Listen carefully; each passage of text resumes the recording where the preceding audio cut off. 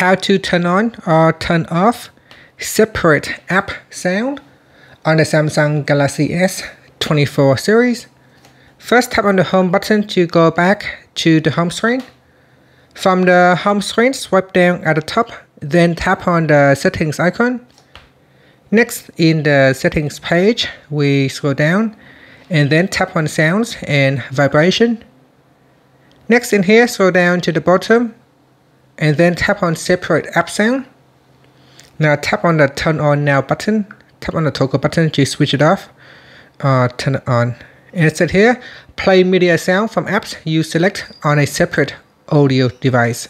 So let's say if you have a YouTube app and if you select that, you can actually play that sound to say a connected Bluetooth speaker instead of playing from your device, and other apps can actually play through your audio phone speaker.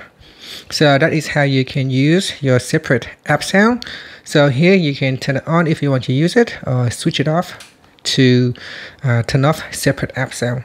Now once you turn on, you need to select the app. So you can tap on app here and you can select apps that you want to play on a different audio device.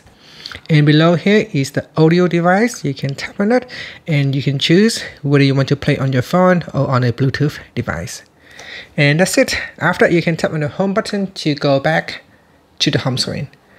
Thank you for watching this video. Please like and subscribe to my channel for more videos.